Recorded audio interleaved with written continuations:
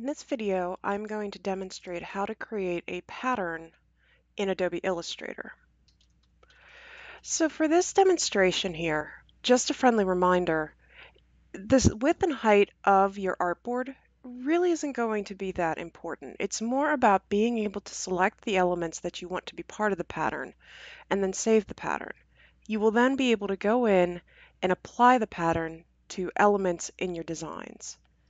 So I'm going to go ahead and create a 4" by 4" artboard here. And now, some friendly reminders here whenever you're getting ready to go ahead and make your pattern here. The first thing is under your window drop down here, you're going to want to open the Pattern Options tab here. However, when you do that, remember, because I don't have anything on the artboard right now, you're not going to be able to actually interact with this window. So let's go ahead and add some elements onto our artboard. Remember, you can use symbols, shapes, lines, and brush strokes to generate patterns. You can even also use type. So for demonstration here, let's say maybe I go with the star tool and I want to make maybe some gradient stars here. So I go ahead here and just design a couple of quick stars. Maybe kind of position them here so they're kind of really close to each other. When you're ready to start making your pattern, once you have all of the elements in place that you need, you're going to want to use your selection tool and then do a marquee select around all of the elements. And then from there, coming up to the Pattern Options window, you're going to want to click on the hamburger and make a pattern.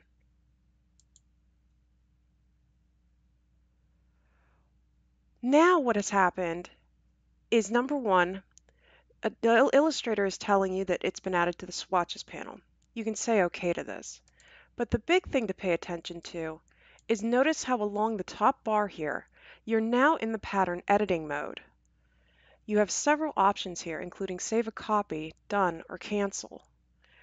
The big thing to pay attention to is done. This is going to commit your changes to your overall pattern. So for instance here, maybe I change my mind about one of the stars here. And what I'd like is for this star's fill to be a little bit different. Also too, I think I'd like it to have a different fill color on top of a stroke color on top of that. Any change you make to the core inside of the grid element here will be reflected in the rest of the pattern so you can get an idea of what your pattern will look like. Now then, I'm going to go ahead and name this pattern. I can call this maybe Starry Pattern. And then remember, you can also change how the elements lay out with one another. That you can do bricks or you can do hexes. Now, you can also even change as far as which ones are showing in front, and also too, the width and the height of the art. The last reminder before we hit done here is, remember, you can actually come in using this top button here, the pattern tile tool, and you can actually change as far as spacing